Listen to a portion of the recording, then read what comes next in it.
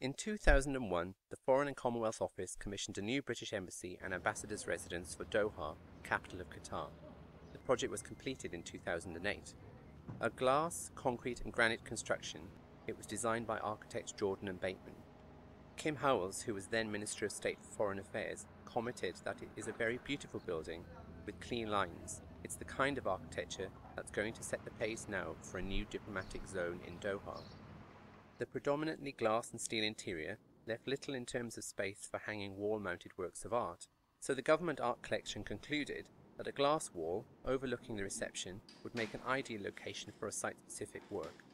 The work designed for this space would need to be seen from both sides, from the same level and from the floor below. I'm Jonathan Parsons, and I've created this sculpture specifically for this building here, which is the new British Embassy in Doha in Qatar.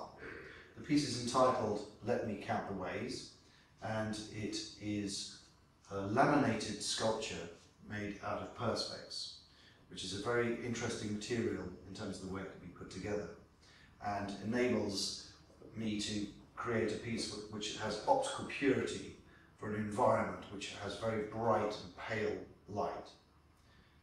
This piece is derived from maps of the region in which this building sits, and the three layers of the sculpture represent the region on three different scales.